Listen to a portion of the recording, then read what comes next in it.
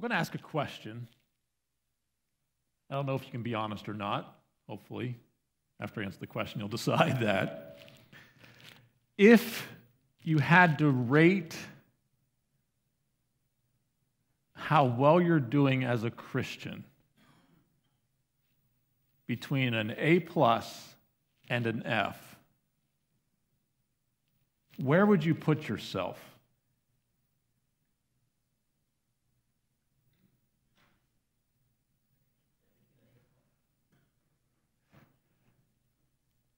This morning, I've got brain blockage, cognitive constipation, mind mastication, reasoning roadblocks, because the more I studied and looked at this story of Esther, I kept coming back to what I talked about last time, because I didn't feel like I got what I wanted to get across. That's my problem. Problem is, that's my problem. And it's when I'm reviewing and looking at things, I start feeling the weight of these stories. And a lot of times, if I'm struggling to understand something or struggling to put it into practice, I stop. It stops me. And I recognize that I'm a clay vessel, and I came across this amazing poem about clay vessels and the spirituality of what it means when we're studying this. You might recognize this one. I'm a little teapot, short and stout. Here's my handle. Here's my spout. When I get all steamed up, hear me shout. Tip me over and pour me out. I'm a very special pot. This is true. Here's an example of what I can do. I just change my handle and my spout, tip me over and pour me out. Now, that's not a theological statement, but sometimes that's what we feel like. Yes, God talks to all of us, but many times we feel tipped over and just poured out. This story is a complex story. There's a lot of it that I just want to scream at God and saying, how dare you do this to somebody? It's an ugly story. And the other side of me is going, but we have to trust God in the story. But then I go back to the other side, but how could you dare do this to a young girl? Because there's two very complex things that are happening through the book of Esther. One is an immense amount of pain. The other side is God's redemptive story. But it's easy for us to focus on God's redemption because we have hindsight. We look back on and understand it. It's hard for us to look at it when it happened and as if it happened.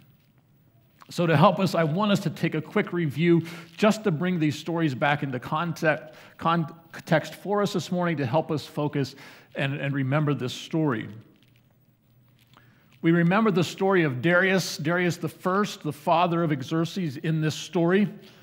He's having issues in the Ionian states with the Athenians in Greece, creating an uproar on the western side of Turkey. So he goes to squelch this revolt with about 1 million people, marches across, and comes into conflict in Greece itself. And just to understand what's happening in the Greek states, the Athenian Empire at Athens, right now this is the pinnacle of the Athenian Empire. They're building things that you would know like the Acropolis.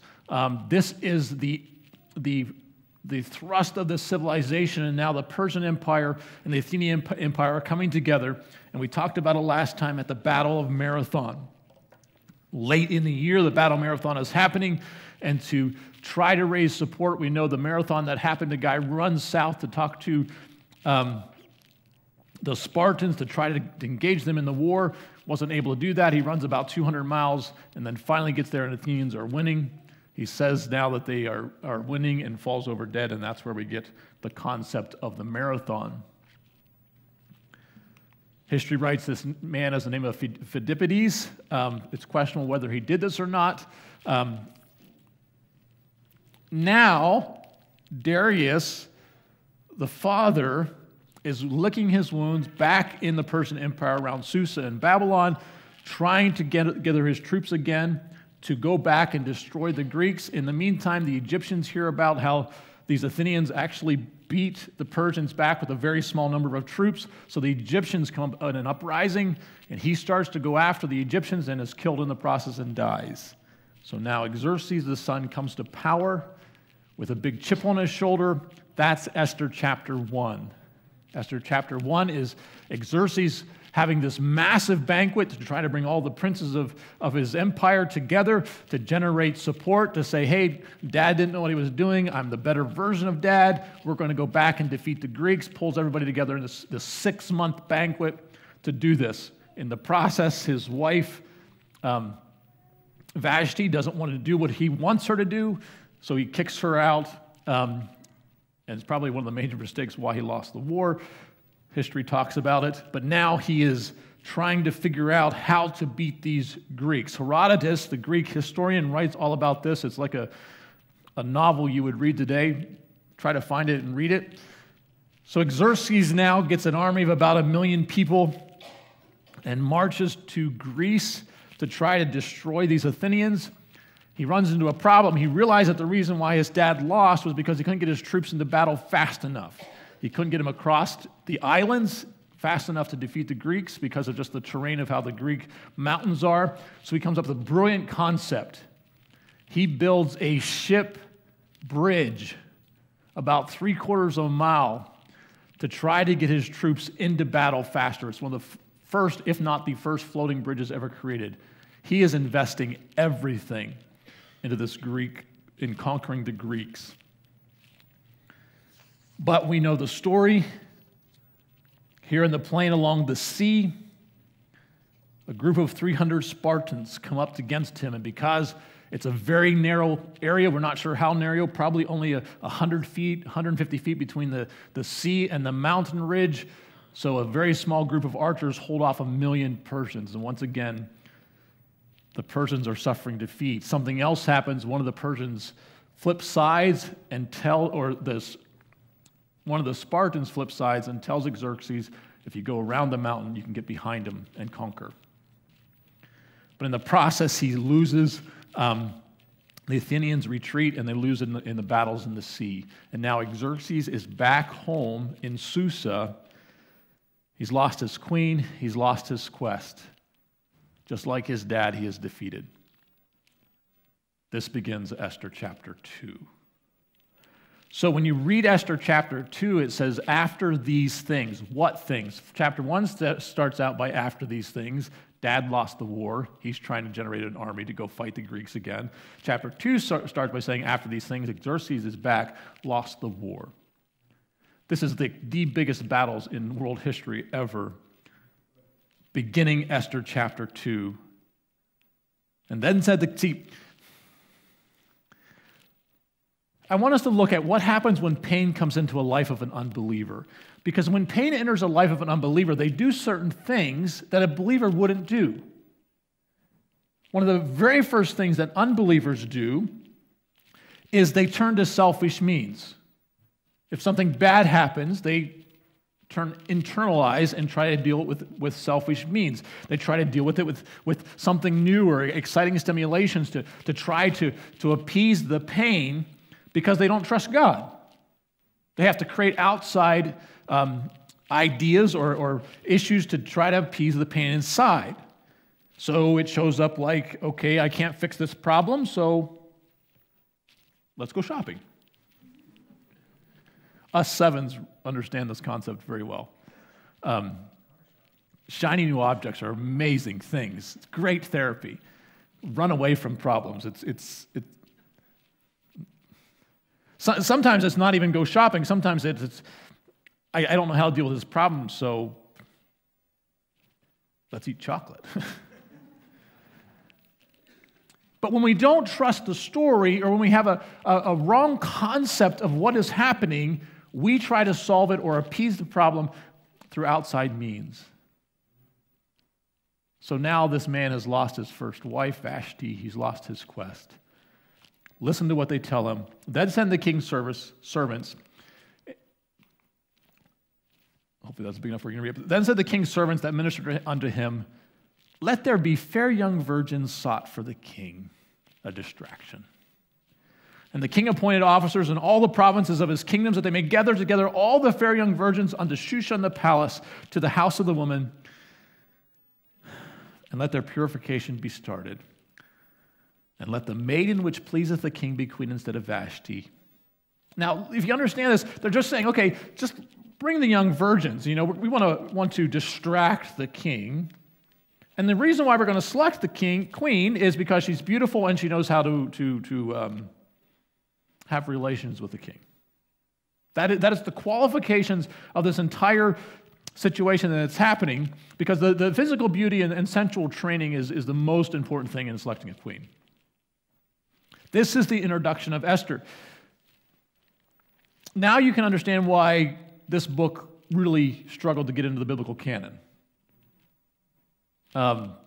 It almost didn't make it almost in every single council or every single decision that's happening. Esther was one of the last ones to be decided upon. Most of the time, and if you start studying the commentaries or all the learned writings about this, most of them put it into a comedy or some sort of drama. Almost every book I've read on these topics don't even view it as being a real story, because it's so far out that how could God redeem this person? Or this is way too fast. I was reading a Jewish commentary. It's one of the ones that's sanctioned by the rabbis, and they just dismiss it as a story that they wrote around the turn of the century as a comedy. But something is going on here. There's bigger reasons that are happening here. And when you read this story, it talks about in Shushan the palace, there's a Jew named Mordecai, the son of Kish, a Benjamite. Now, when you hear the word Kish, not the food, when you hear the word Kish, who comes to mind? Saul. Why? Kish is his dad. So right away, we're picking up on a story. We have to realize that this story is bigger than we can ever imagine. This story goes back long before Esther is even conceived. This goes back to the story of Saul. What was Saul's part in the story? Because when we start looking at this, we now understand they're carried away from Jerusalem with this captivity. Fine, I'll let my mind distract myself. This story is far bigger. How many years did it take for this story to take place? Why did this story even have to take place? Saul didn't do what he was supposed to do. But that's not the problem as much either. What was supposed to happen when the time of Moses and the children of Israel? When Moses is coming out of Egypt with the children of Israel, they are just entering into the promised land, and the Amalekites attack. We often wonder why God used lethal force in the Old Testament. We talk about how can he destroy people groups. Understand there's big stories happening here. Why did God tell Moses to wipe the Amalekites off the earth? What did they do?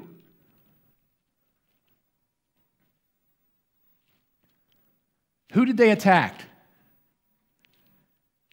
Remember the story of Moses raises his hand, they're in victory, his hands get tired, they get defeated. That's the story. But who did the Amalekites first attack? The end of the column. The poor, the weak, the elderly. The ones that were already hurting, the Amalekites came up, and in anger, it says in almost like a rage, destroyed the poor and the weak and the needy. You want to get God's attention? Go after that. And God says, no. These are rageful people that attack the weak. And God says, wipe them off the earth. You'll see that language pop up over and over in the story.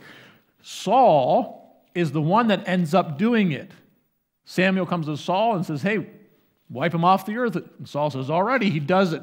And Saul's like, okay. Samuel comes before him and says, okay, what's happened? He's like, did you destroy them all? He's like, yep, I destroyed them all. And Samuel's like, well, what's that sheep I hear over on that hill? It's like, well, I kept the best of them. Oh, and the king. What's the king's name? Agag. So between the time that Saul doesn't kill Agag and Samuel has to do it, there's a son. And the Agagites begin. Now, you start seeing the framework of what's happening in this story. So we have the son of Kish, the Benjamite, are now carried away from Jerusalem into captivity. We talked about the pain of an unbeliever, but let's look at the pain of Esther. She lost her home. She's now not in the homeland of Israel. She lost her national honor. She lost her parents. She even loses her name. We call her Esther, Ishtar. You know what Ishtar means? The goddess of love, sensuality, sex, desire.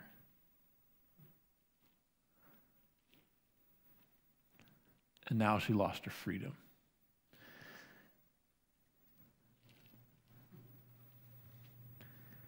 See, Hadassah means righteous. I love digging into these stories because you're like, well, how can God do this? Because then you begin to think, well, how could Esther or Hadassah even do this? But then you say, did she have a choice? Did she have any means to stop what's happening? Could she have stopped the Babylonian Empire from carrying her people away? Could she stop her parents from dying? But I love, it literally means myrtle in Hebrew, and myrtle just means a calming, it's almost a simple, but a plain just righteousness. And here's this girl now that has lost everything, and now has lost even her name. Her identity itself has been completely violated. I can't understand the agony that would be in a young girl that now has lost that much. There's a very few people that could say, I've lost all of that.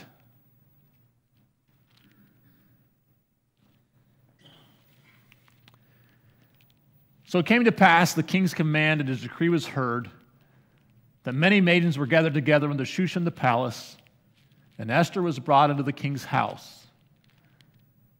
And the maiden pleased him, and she obtained kindness of him. And he speedily gave her things for purification, which such things as belonged to her, and 7 maidens which were meet to be given her out of the king's house. And he preferred her and her maids unto the best place of the house of the women.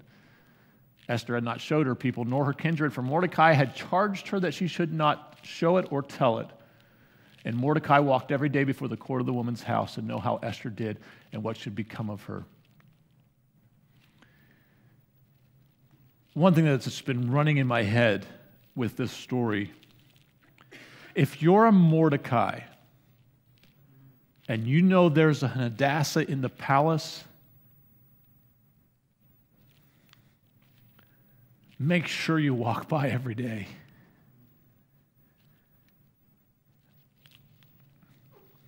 It's so easy for us to look at the world and pain and people and go, okay. But every day, he says, God, I know you put her in my charge. Every day, how are you doing? Are you okay? This to me is one of the favorite lines in this entire story. If you want to look what righteousness looks like, right here. Every single day, how are you doing? Maybe she couldn't even show up, but she's looking out her window and go, today again? Every single day. Because he knows she has no choices.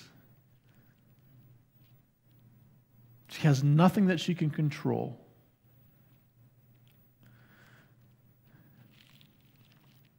I mentioned this last time, but God knows what pain is. John Stott writes this: I could never myself believe in God if it were not for the cross. The only God I believe in is the one that Nietzsche ridiculed as God on the cross. In the real world of pain, how could one worship a God who was immune to it? I have entered into many Buddhist temples in different Asian countries and stood respectfully before the statue of Buddha, his legs crossed, arms folded, eyes closed, the ghost of a smile playing around his mouth, a remote look on his face, detached from the agonies of the world.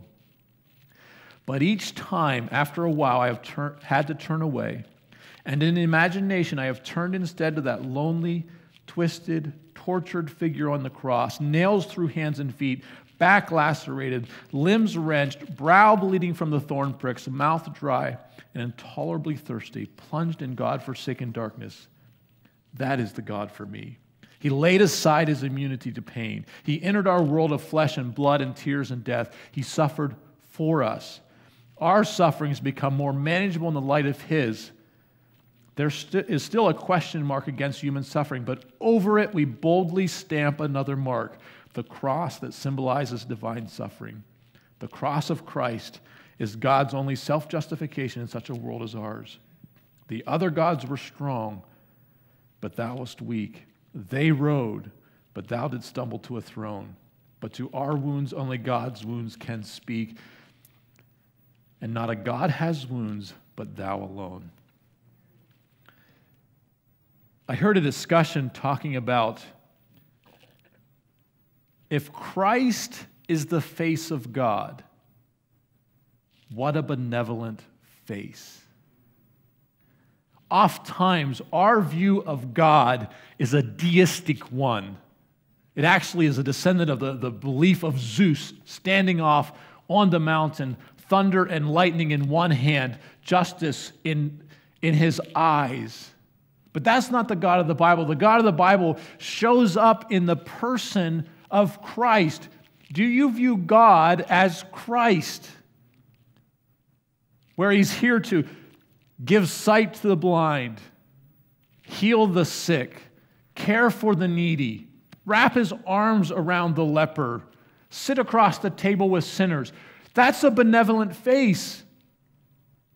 Even Genesis chapter 1, do you read Genesis chapter 1 as a view of God? And he looked at everything and said, that's good. He didn't say perfect. He says, but that's good. Do we have the same view of that? Do we look at the world and say, that's good?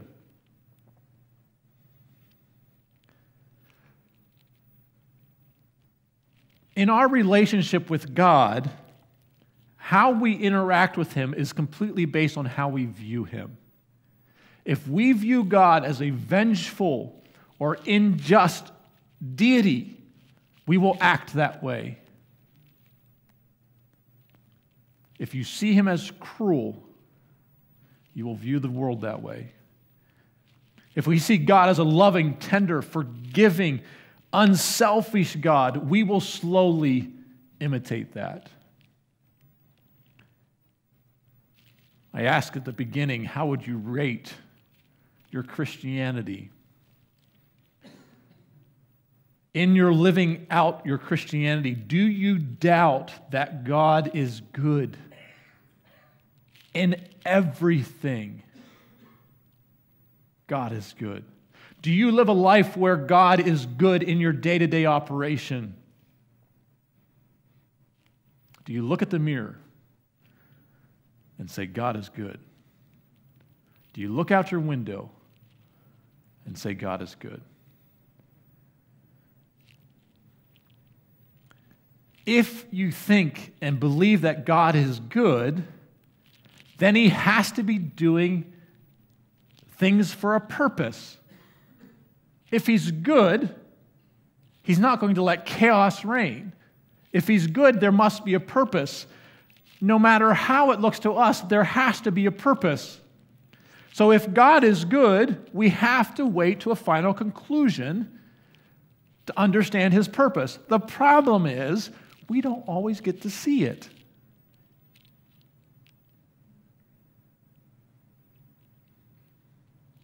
Life is tough. Oftentimes we then say, well, we must be just chess pieces to be tossed about.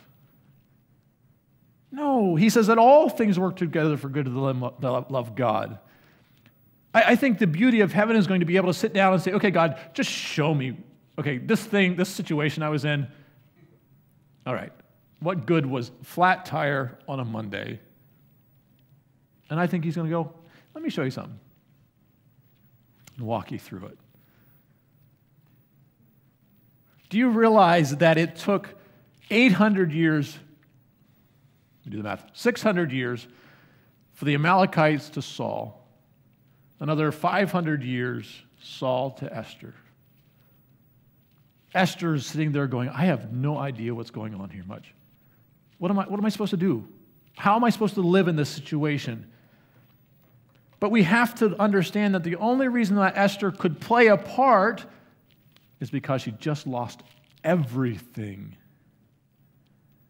She's only now in the room with the king because everything had been taken. It's hard to be a big player or a big role in God's story by refusing to live the life that He has you living. So do we want to accept this position that God has put us in, or are we going to fight and kick and scream against God and say, how dare you?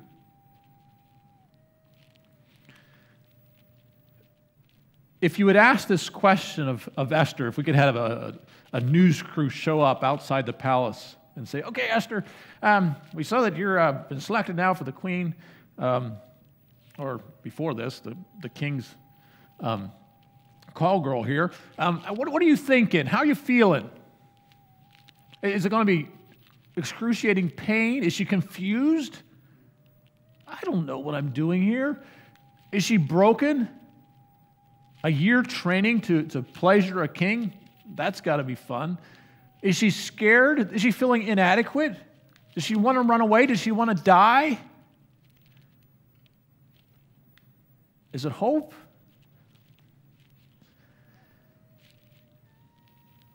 I think you'd see a girl in deep pain, longing for home, longing for parents.